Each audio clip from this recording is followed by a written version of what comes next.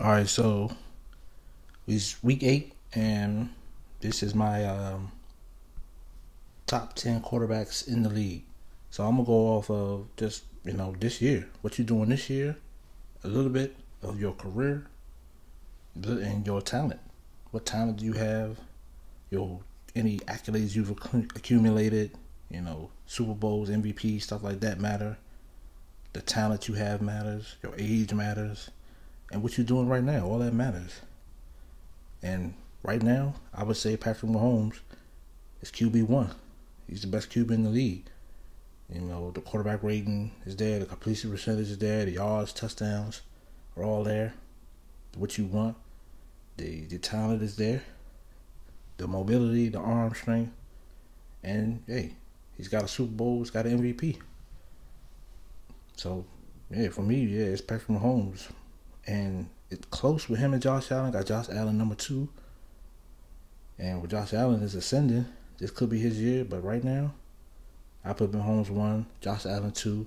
Josh Allen is he's like a new version of Cam Newton.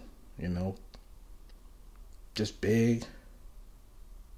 He's the leading rusher on this team. Bills still don't have a running game other than him, but the arm strength is there, the talent.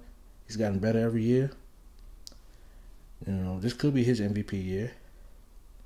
I think the difference holding him back is sometimes it's still those interceptions. He will throw some interceptions. Threw 15 last year, and sometimes he just will throw some interceptions that just don't make sense. Even when he's playing well, he can have 300 yards and 4 touchdowns, and he'll just throw a terrible pick. They might be up by 30 points at that point.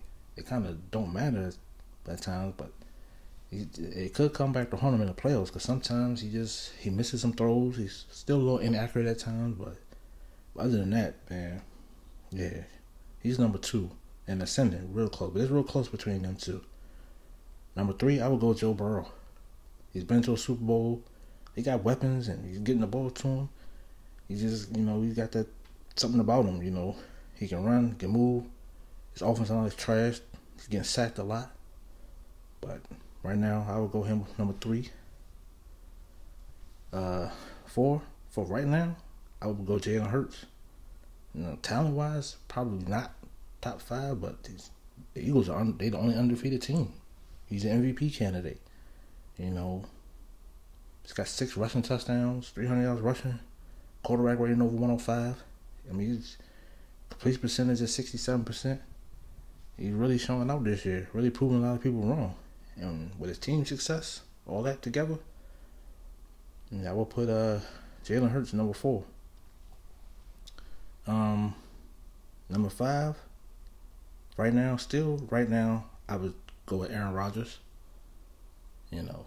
Packers are not succeeding. They're having some conflict with the receiver core. It's not the same, but he's been MVP the last 2 years, so I don't think you can go from number 1 to number 10 or something. They can't be that far of a drop off. He still got the talent. He still can make all the throws. He's still putting up decent numbers despite the lack of wide receiver help. So, yeah, I'll put Aaron Rodgers at number 5. And honestly, number 6. But at this point, these guys kind of similar and not similar. You kind of splitting hairs. You can go either way. 6, I would go Justin Herbert. Everybody wants Justin Herbert. That's the quarterback you want. That size, that arm strength, that his age, but Chargers got a great offense. Can they continue it? Can he, keep getting better and ascend to another level and keep improving? But I will go Justin Herbert at 6. At 7, I'm going to go Lamar Jackson. And the only reason I'm putting him at 7 is because of his running. He's got 500 yards rushing. He's doing okay as a passer. He can be very inaccurate at times, still overthrows guys. And it ain't always about the interceptions you throw. Sometimes it's when you throw the interceptions. And that Giant game was just crazy to me, just watching it. Like, he has these games where he barely gets 100 yards passing.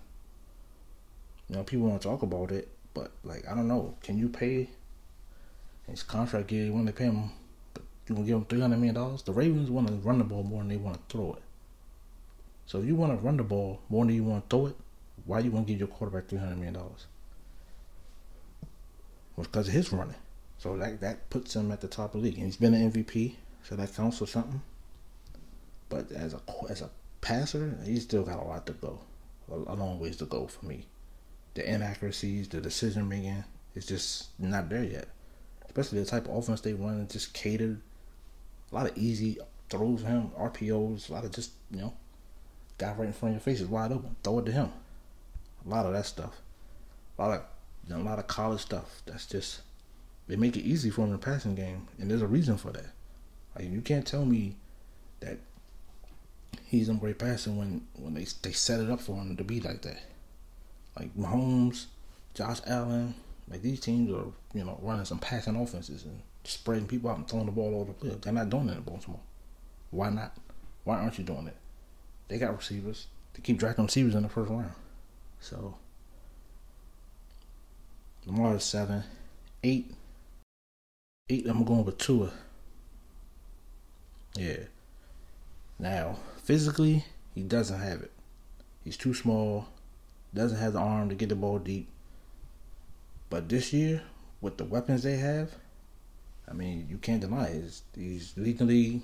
He has the highest quarterback rating this year. 70% completion percentage. And he missed 3 games. He got 12 touchdowns, 3 picks. He missed 3 games. So those numbers would be even better. But he's always missing games. He misses games every year. And he's just got to protect himself. But this year, yeah, I think you got to put him in the top 10. At 8, 9 is Matthew Stafford. Solely because they won the Super Bowl last year. And physically, he's got the talent. You can win a Super Bowl with Matthew Stafford. At any point, they could get it going. They're struggling getting the ball down the field. But coming off a Super Bowl win, he's still a top 10 quarterback. Number 10, Kirk Cousins. Yeah, Kirk is number 10. People laugh, say you can't win with Kirk, but all he does is the same thing every year. He puts up numbers. The Vikings are 6-1 this year, so they're winning. And every year he's not the best, but he's steady. And sometimes that's what you need. You wish it was more, but hey, he is what it is. So those are my top 10 quarterbacks in the league.